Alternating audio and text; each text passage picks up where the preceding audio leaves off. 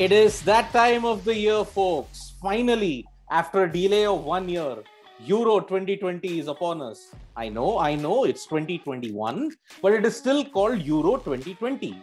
For both sets, let's see, for our fans and for analysts, we'll use both Euro 2020 and Euro 2021 at very convenient instances. It is the day where we preview champions, France, Portugal, Croatia, technically not champions, but that golden generation are definitely a bunch of champions. I am Siddharth Vishwanathan, editor-in-chief of sportslumo.com, and I'm joined by Shane Dyer, senior editor of sportslumo.com. We are going to preview three mega teams today: Portugal, France, Croatia. France, the reigning World Cup champions, 2018. What a dominant display that was from the French. Portugal are the reigning Euro champions 5 years back. But yes, still a contender thanks mainly to one megastar called Cristiano Ronaldo. Croatia, not champions, but that golden generation really put on a fabulous show, and they bettered their previous performance of 1998 when they reached the semi-finals on debut. So Shane, let us first preview France.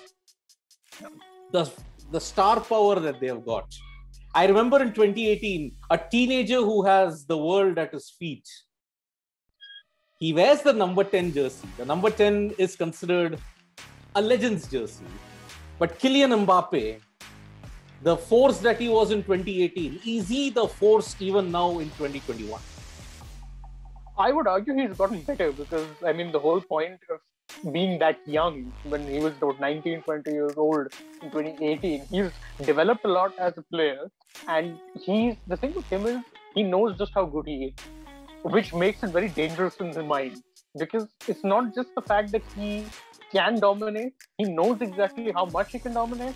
And he's already done it, not just, the PSG side with featuring him and Neymar have been dominating French football for a while.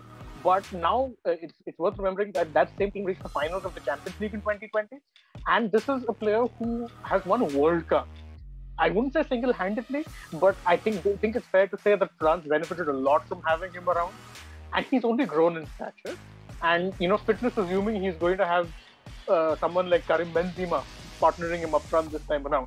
Why I say fitness assuming is because in France's last friendly match, Benzema actually ended up walking off with what looked like an injury. His status is still unclear, but it's hard to look beyond how good France are even without him. Let's not forget, France won the 2018 World Cup with Olivier Giroud up front. And Giroud is now, I think, just a few goals away from becoming France's all-time top goal scorer. He's not a Benzema-like striker, but that man deserves his due, and if he's playing, could very well be the difference between France and pretty much any other side. Let's not also forget that Euro 2016, when Portugal won the tournament, they beat France in the finals. And arguably, I would argue that loss in the finals was what motivated them to do as well as they did a few years later in the World Cup. Indeed, it motivated them well, and how well. Look at the star power that they've got. In addition to Mbappe, you've got Paul Pogba, you've got Samuel Umtiti, you've got Antoine Griezmann, for crying out loud. You also have Giroud, but then the addition of Benzema. 5 years later, Karim Benzema comes back. Of course, he was left out due to in controversial circumstances. But the addition of Benzema and Giroud, plus you have Pavard in the ranks. Oh, is there any weakness in the French team when you look at it? I would say that there really is no weakness at this point. I think the one major could be how Umtiti's fitness is, because I think his previous few years at Barca have been fairly, he's suffered with injuries. The same, of course, could be said of Ousmane Dembele. And since we're talking star players, let's just not forget a certain N'Golo Kante, who's going to be running the show for France, is fully fit. So, with that midfield featuring someone like Kante, Pogba, you have forwards with the lines of Griezmann, Benzema, Fed, Giroud for sure, Mbappe, Dembele. It's hard to pick a weakness in that side. It's very, very hard. Same was true in 2018 when I think very few people surprised they ended up going on to win it. And that team has arguably only grown since then, because the likes of Griezmann, Mbappe are now in their prime years, their peak years.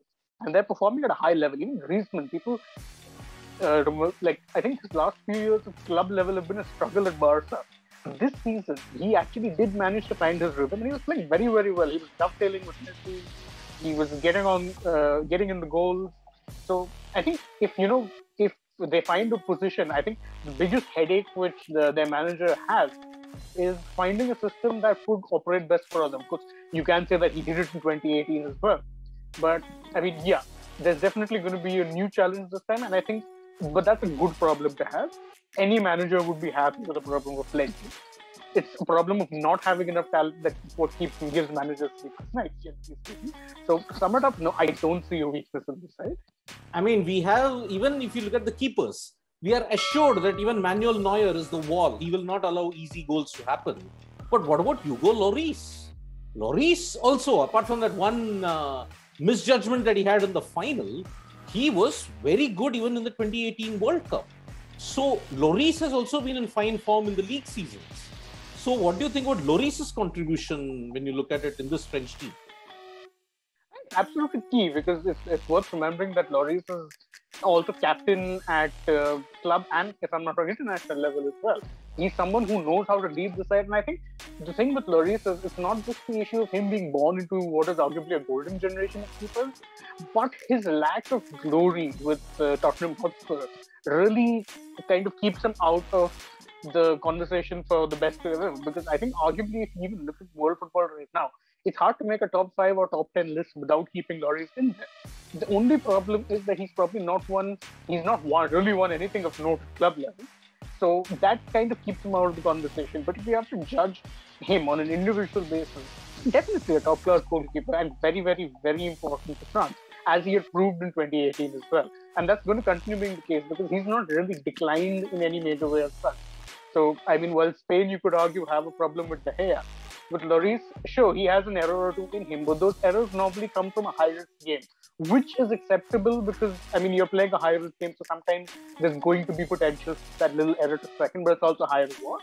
So, yes, definitely he's going to be key for them, and France will hope that he does maintain his fitness this time.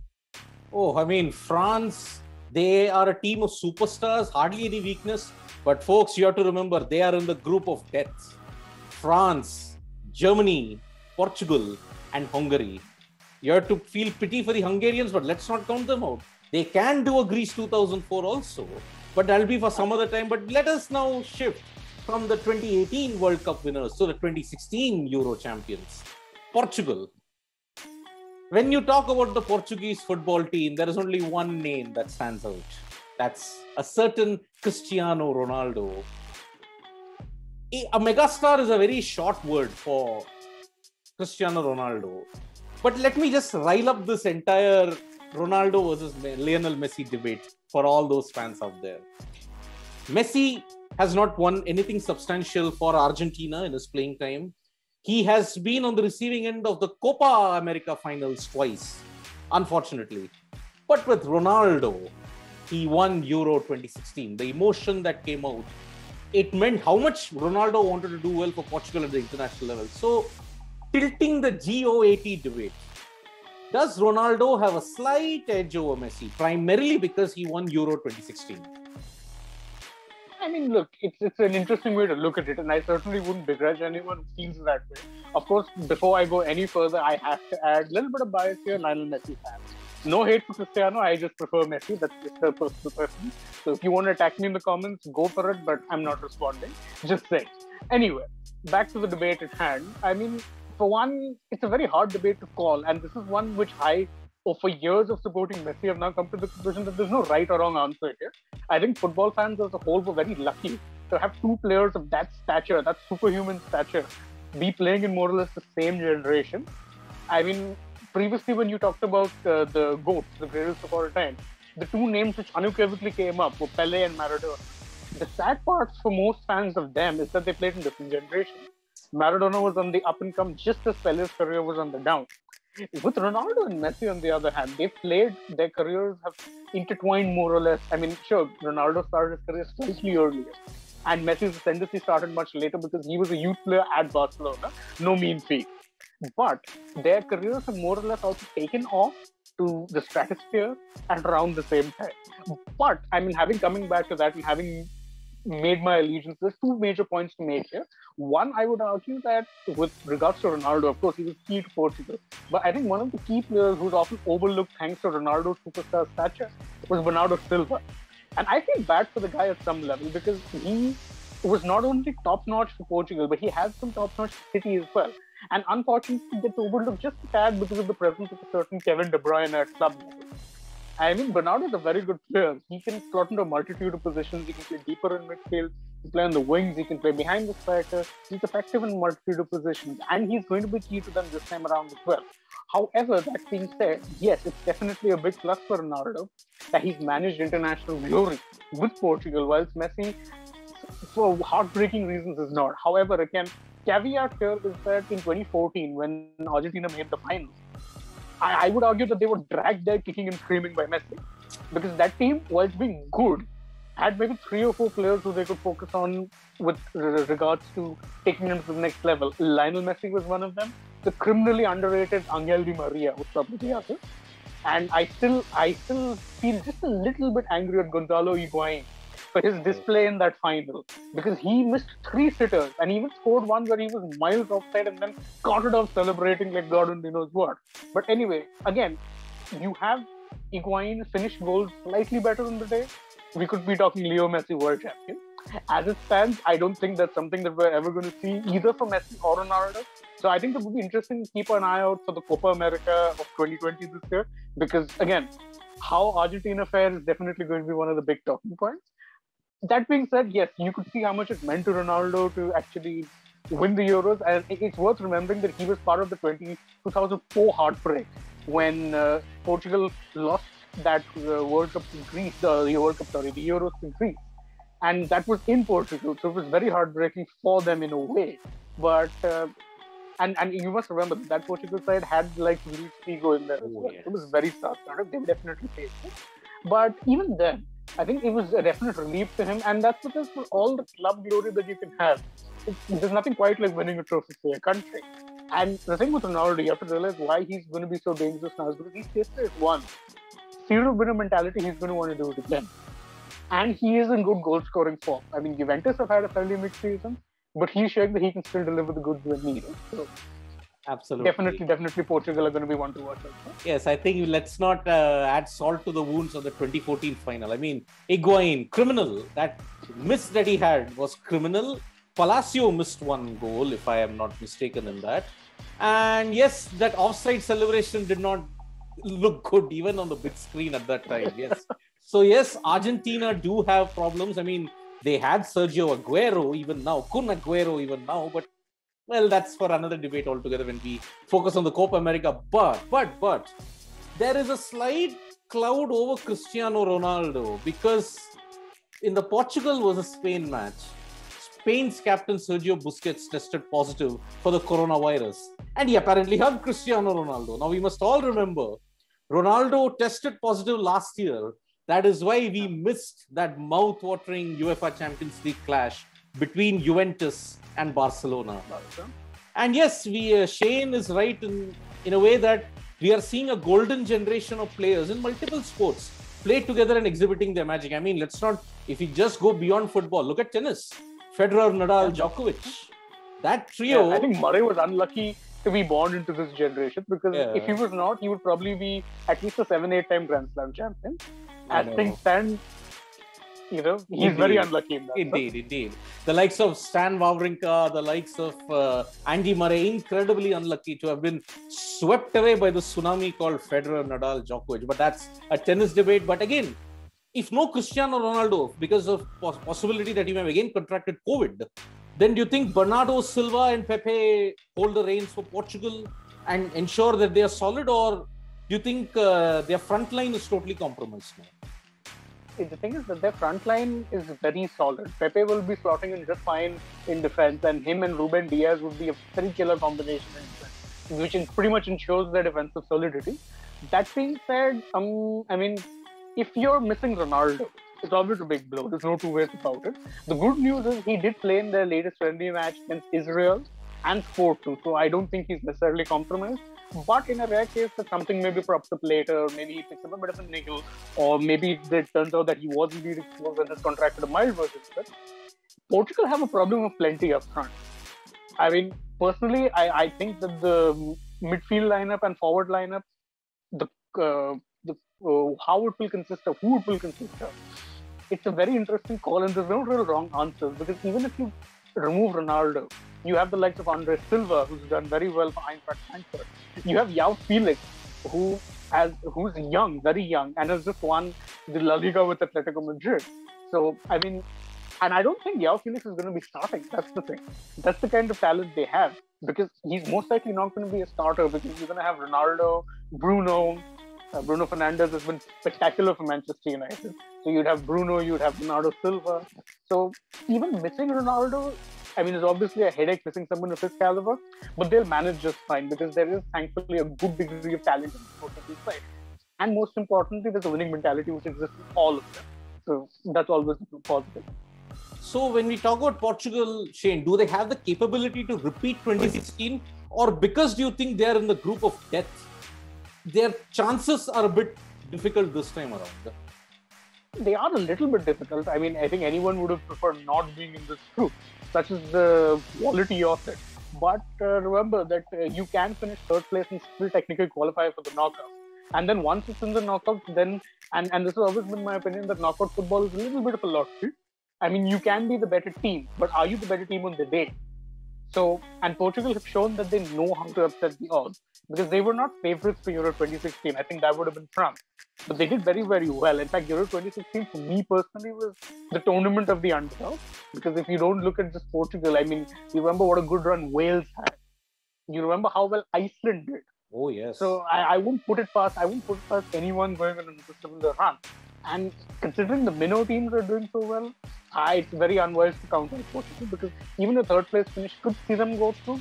Once they're in the knockout, then, well, they have players who have enough experience of playing in those games. So impossible to discount them. Yeah, Euro 2016, obviously, yes, Portugal upset the odds, bet France. But I would slightly like to disagree with Shane for the underdog aspect, because Euro 2004, Greece. I mean, Greece upsetting the likes of every team, France, Portugal. It was as if... Portugal twice. Yeah, Portugal twice. By the same margin, I suppose, 1-0. And yes, it's like Japan or Argentina beating the All Blacks in the rugby final. It would be that huge when it comes to magnitude. So I would look at 2004 being the ultimate year of the underdog. But yes, even Portugal were not fancied, because the likes of Spain, Germany, France were all good and they were consistent. But now, let us just switch to this one country that has match winners galore. A population of just 4 million. It might not even be 1/10 of Delhi. But look at the match winners that they have got. I mean, in 2018, I predominantly remember those guys because of everybody's display in that. Their fitness, their consistency was simply unbelievable. I mean, these names will give everybody a clue. Luka Modric, Ivan Rakitic, Perisic, Mario Mandzukic, Subasic. I am talking about Croatia. Yet again, fancied underachievers, but big time strides they have made in football. I mean, 2018 was the beginning of something big for Croatia. They're in a tough group.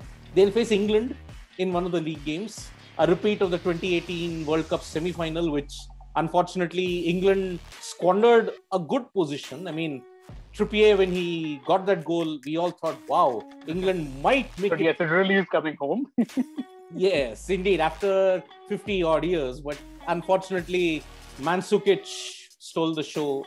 And I would say, was it Kramaric? No, Kramaric scored against Russia. So this team, the core of 2018 is still there. Do you see Croatia going the distance in Euro 2020? It would be very hard to bet against them. I mean, sure, they're missing a couple of players. Like you mentioned Rakitic and Mandzukic. Neither are actually available this time around. Yeah. But even besides that, if you look at their forwards, they have the likes of Andre Kramaric. They have Bruno Petkovic. They have Ante Rebic, who's done very, very well at AC Milan. So there are plenty of players. And then midfield, I think they are stacked in midfield. So obviously you have Modric, who's going to be running the show. You have Marcelo Brozovic, who's just coming off the Serie A win with Inter Milan. You have the likes of Perisic, who's going to be playing on the wings again. And of course, another name which I must mention is Mislav Orsic, who Tottenham Hotspur fans will hate me for mentioning because that Zagreb man ended up scoring a hat-trick against them in the Europa League and knocking them out of a match which they should have probably won.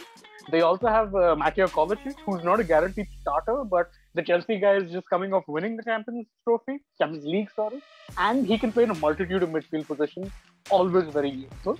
I think for Croatia, it's very, very hard to, rule them out in any way because let's not forget, this is the core of the same team that came this close to international glory, this close. They're not, if they make it that far again, they are not going to want to let it slip a second time because that would be too hard. And this is also a team that has players who know how to win stuff. Let's not forget, the likes of Modric and Kovacic are multiple-time Champions League winners. Yes. And the likes of Perisic, again, Perisic coming off a Serie A with Inter. So these are players who know how to win. Now, just the key for them will be, can they do it together? And it will be very hard to stop them in that way. Indeed. But then I read somewhere that when Real Madrid were undergoing a slump, Modric was targeted because of his age factor. Do you think Luka Modric is the same force that he was in 2018 as compared to 2021? Or do you think age has really caught up with Modric? Hey, I mean, father time is such a thing that it waits for no one. So no matter how fit you stay, no matter how hard you work at your game, there are going to be things which over age, do kind of catch up to you. And sure, with Modric, as was pretty evident during the Champions League semi-final against Chelsea, he has lost a few yards of pace.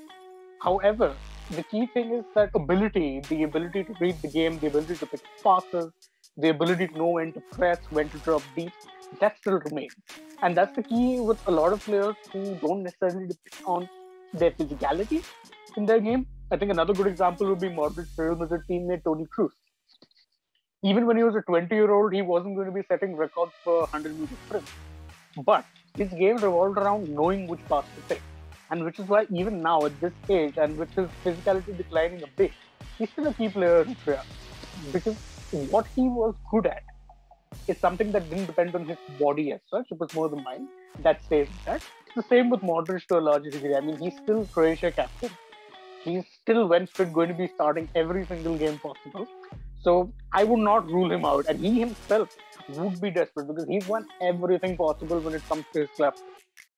It's just that one trophy with Croatia is needed.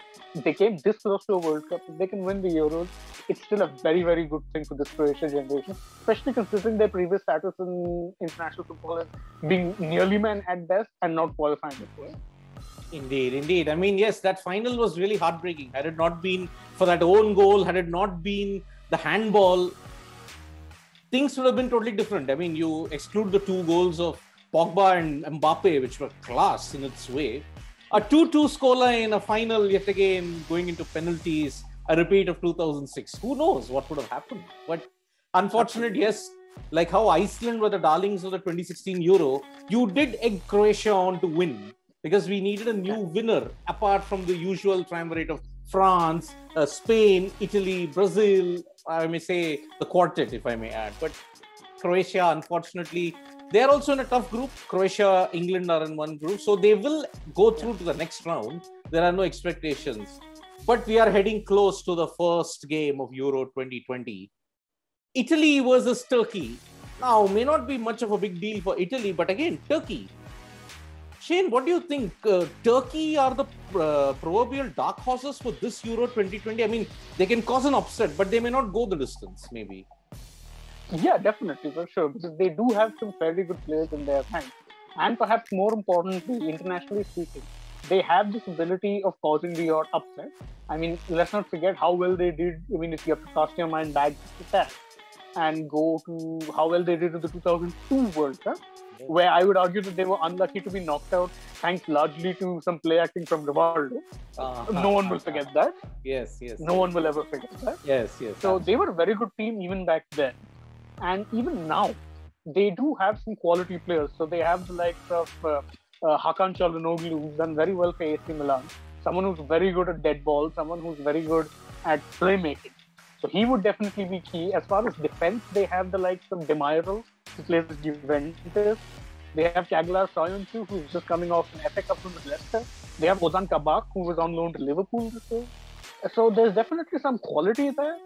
And I mean, let's not forget Burak Yilmaz, who I think was part of the most fairy tale run this year at Lille, where they ended up breaking PSG's monopoly on Liga. And the thing with Burak Yilmaz is, I think for years he was always considered someone who would be a bit of a football cult hero, someone who scored plenty of goals, but because he did them in Turkey, people didn't really pay much attention to it. Now the guy's gone and won a league with France, and in France, and not just that, he's done it with a team that was not exactly the most fancy. Lille's last Liga came in 2010-11, which is when they had a golden trio, the likes of Gervinho, who Arsenal fans would not so fondly remember, but who did very well at Lille. They also had a certain Eden Hazard, who was up on the prime at that point. Yes. So, I mean, this is pre-Chelsea, but he was still very, very good in France. So there's definitely plenty to look forward to with Turkey, but I think the team to watch out for in that game would definitely be Italy. This is a team that have not lost an international game since 2018. So under Mancini, they have been wonderful. There's been a real revival considering they didn't make it to the 2016 Euros and they didn't make it to the 2018 World Cup, possibly the biggest heartbreak that you can imagine for Italian football and Italian football fans. And they've been revived. They look a very different unit, and it would be hard to even count out like them. Turkey might be able to cause an upset, but Italy are definitely going to be favorites going into that match. Indeed. Definitely going to be one to watch. Indeed. I mean, maybe in the history of Italian football, they may want to whitewash the years 2016 till 2018 because it was a darkest period in Italian football. Not qualifying for Euro may have been a slight body blow to them, maybe. But not qualifying for the World Cup would have shaken the very foundations of Italian football. I mean, look at it. Buffon could not have gone out on a high, unfortunately, because of what happened in 2018. In that match against Sweden, everybody's eyes was focused just on Buffon. And the quality that he has always given Italy. I mean, these guys are all eternal superstars. I mean, you look at Roberto Baggio, the way how he went out, the emotions were so high in Italy. That was, I mean, 1994 was. I know that would have been the crescendo for Baggio, but unfortunately didn't make it. Italy's always had this tragedy that has accompanied them. You didn't expect them to win in 2006, but they did with some sublime football from, I guess, their current Juventus manager really set up well for them, right? Pirlo. The current former Juventus manager. Yeah, the current former Juventus manager. But because that 2006 final, I remember, Pirlo was at his absolute best. And you're talking about tragedy. The 2006 World Cup came a year after what's referred to as the Calciopoli scandal. And that was a big deal. So Italian football has always had a history of, to some degree, match fixing. Yes. So the Calciopoli scandal, for those viewers who wouldn't be familiar with it, was a scandal that caught up with the three biggest clubs in Italy. So not just any clubs here or there, but there was big talk about referees supposedly being forced to give favorable decisions to the likes of Juventus, AC Milan. Due to that, both clubs actually ended up getting relegated from Serie A for a whole year. They were relegated, they were sent to the second division, and Juventus was stripped of 2 titles during that time period. So it's safe to say that going into 2006, no one had expectations from Italy. I mean, sure, they had a lot of great players, but there was so much scandal that there was not a chance people thought that they were going to be doing anything, and they did. It's the same now. I mean, sure, people do have expectations from them because they've been on the upswing, but Italian football as such does have a little bit of a past when it comes to peaking after some major tragedy. And I think the major tragedy this time, unfortunately, was with their national team not being able to make it to international tournaments, where you think Italy, of all people, have a birthright considering the sheer history and class of that team. And so it will be very hard to look past them, and I, for one, am very excited to see how they do. Indeed, indeed. Italy, 60 years later, they failed to qualify in 2018. But this time they'll be even more determined, considering Italy, 4-time World Cup winners, they last won the Euro 50 years back. It confounds me that the class and the pedigree that Italian football produces, how come they've just managed one Euro win in the last 50 years? It is totally baffling. But I hope in 2021, the Azzurri strike with a vengeance. Because, admit it, folks, blue has a definite edge for us Indians. We like the Azzurri, we like French. England, yes, we do the Three Lions bit because of their past. But yes, Italy should do well. And let's hope that a strong Italy adds more flavor to Euro 2020. It's a few hours away, folks, just a few days away. Thank you so much for joining us on the special broadcast of Euro 2020. I am Siddharth Vishwanathan, as always, joined by Shane Dias. Click on the bell icon, tap on the subscribe icon. You'll get more videos from Euro 2020 when they come. We are getting into it, folks. It's action station, action stage left. Thank you, guys. Stay safe.